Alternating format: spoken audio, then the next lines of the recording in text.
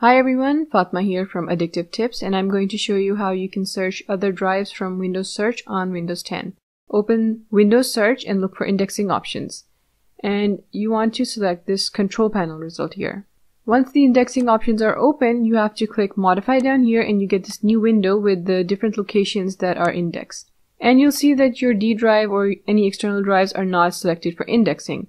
So all you need to do is select them here and then click OK. And it's going to start indexing them. And because it's indexing a whole lot of files at once, it's going to slow down for a while, but once the indexing is done, it's going to return to its normal speed.